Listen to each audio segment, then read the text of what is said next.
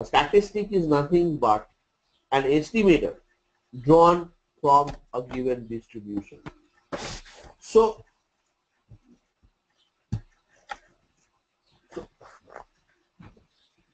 I can actually put it mathematically like this, that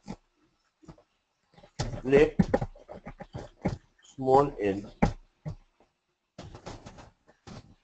be the size of the sample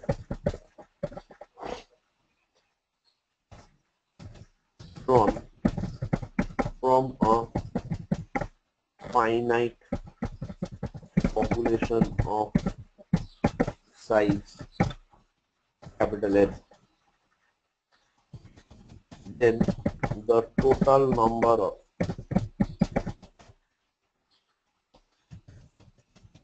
samples of possible samples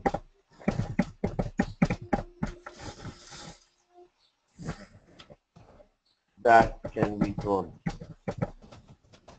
using simple random sampling without replacement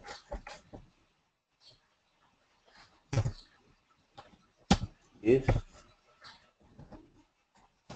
NCN, which is N combination N. So NCN is the number of selections of N samples.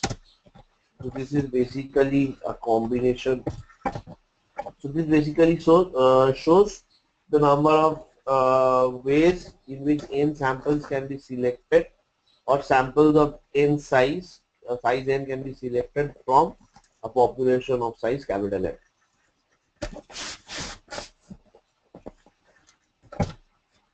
And defined as N factorial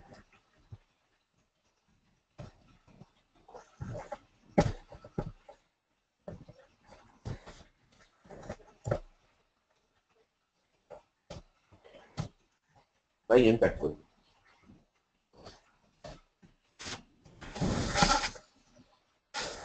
So basically, the total number of possible samples that can be drawn using SRSWR is NCN. Now, corresponding to each of these samples, let me call this number capital K. So, corresponding to each of these K samples, corresponding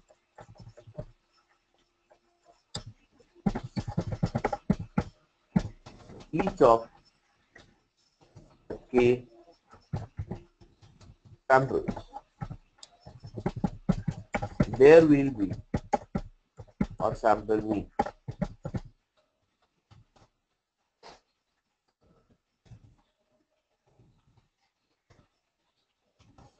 Let's call it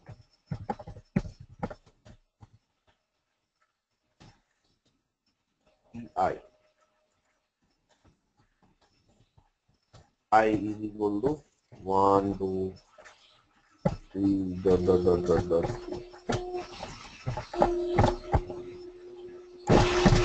Now,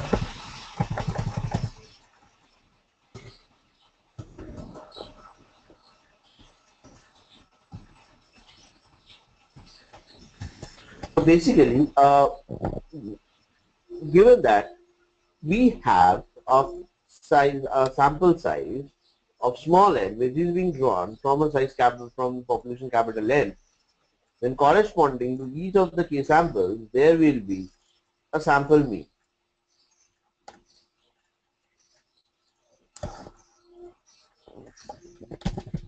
Then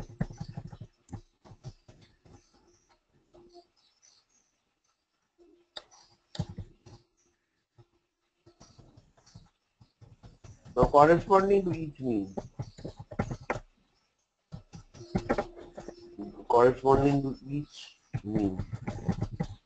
there will be a frequency of occurrence.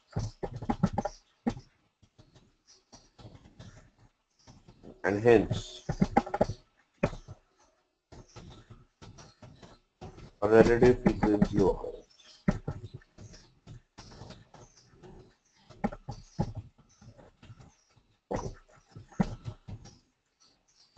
Therefore, it will be a distribution. The concept of the distribution arises because there is not just only one sample, but there are multiple number of samples of a given size which is being drawn.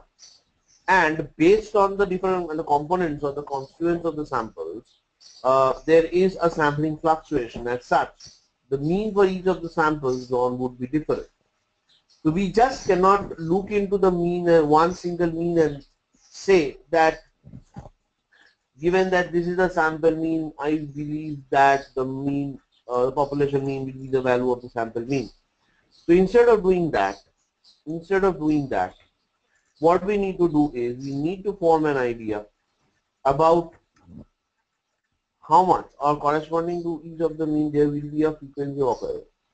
So we just cannot look into only one of the mean and make the prediction of the sample, prediction of the population based on the sample. Therefore, we actually need to look into the distribution of the mean. That is, how are the mean distributed or the mean values distributed over the different samples. Right.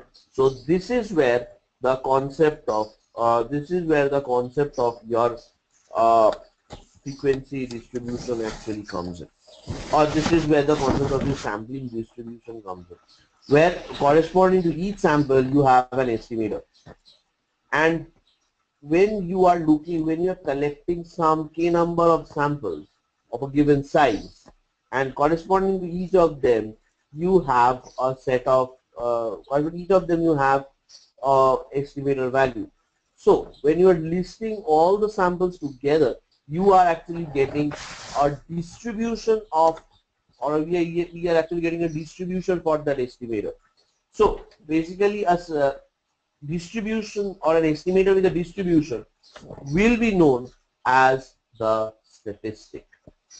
Therefore, it will be a distribution of the estimator. Therefore, an estimator with a distribution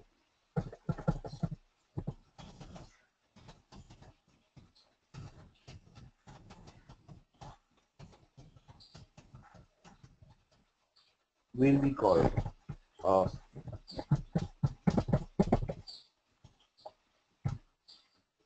statistic. The corresponding distribution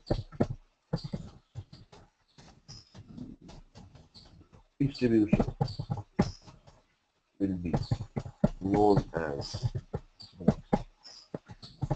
sampling distribution. Right. So let's look into the, for example,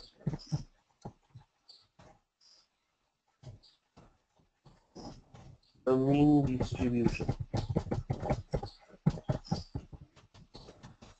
data set in the theorem guidance. So we have a sample mean over here, the sample number, we have the mean. So what we need to do is,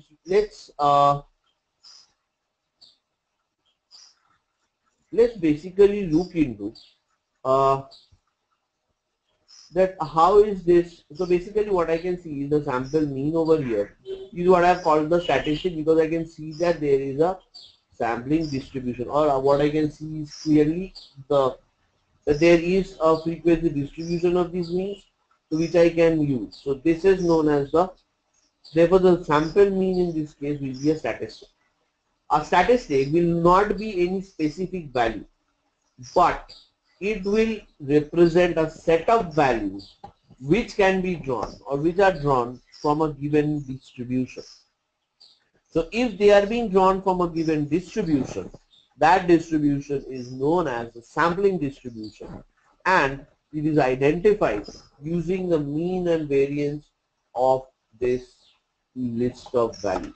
So the mean of this set will be your sample mean, or the mean of the distribution from which sample mean will be drawn, and the variance of this will be known as a standard, or the variance will be the variance of this set will be the variance of the distribution. So the sampling distribution will be characterized by the mean and the variance of this particular set of sample means.